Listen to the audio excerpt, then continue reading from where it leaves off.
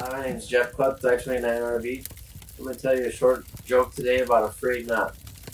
A tired piece of string had been traveling the wilderness for days. It struggled up froggy trails, passed through lush woodlands, seen through northern vistas, and slept under breathtaking starlight skies. As his journey was nearing its end, he passed by the only bar he'd seen. Not wanting to forego the opportunity to slake his thirst with an ice-cold beverage, he opened the door and stepped inside.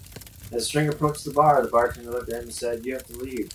We don't serve strings here." Dejected and disheartened, the string turned around and walked out. Not one for lack of trying. The string stood outside thinking for a moment.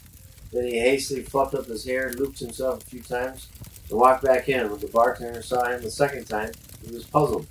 Although he changed his appearance slightly, he still looked generally the same.